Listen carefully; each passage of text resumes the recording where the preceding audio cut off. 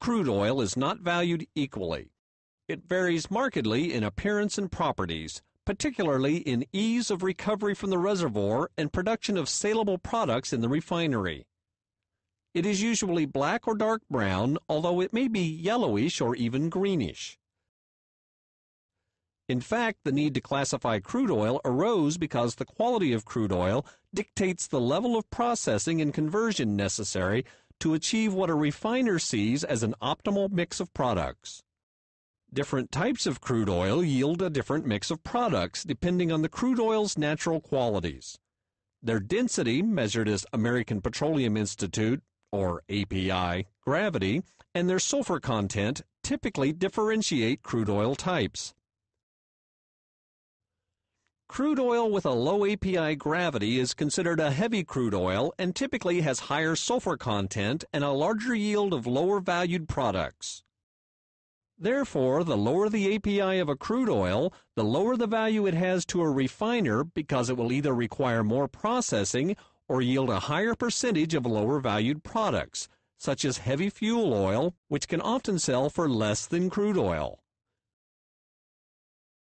Using more expensive, lighter, and sweeter crude oil requires less refinery upgrading. However, the supplies of light sweet crude oil are decreasing and the differential between heavier and sourer crudes is increasing. Using cheaper, heavier crude oil means more investment in upgrading processes.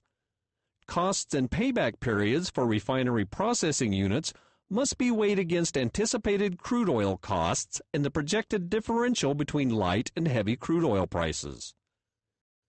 Furthermore, the difference in value between light and heavy oil is primarily determined in the market for each type, and a widening of the differential generally leads to poorer profitability for heavy oil producers.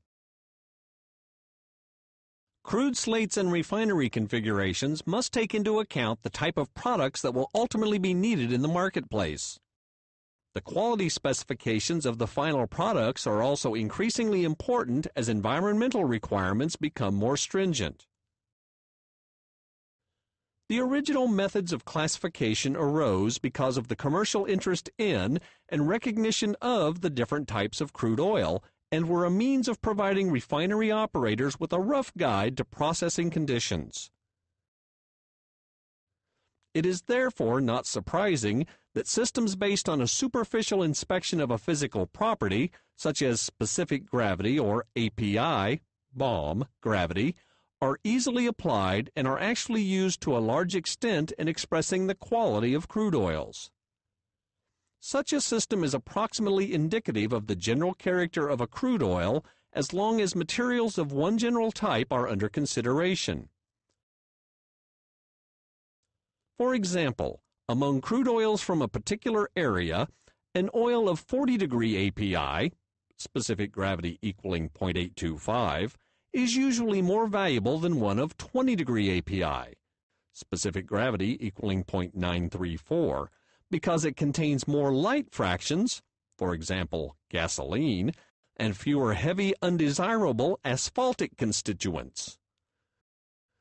Crude oil is a mixture of hydrocarbons often found together with natural gas.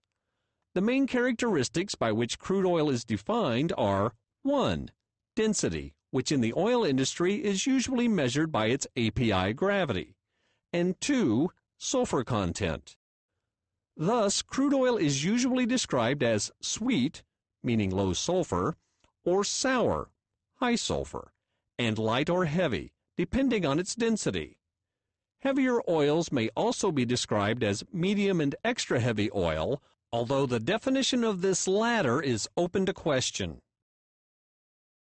Although the classification of crude oil may be defined by API gravity and sulfur content, this is not the complete story, and other methods of classification are available.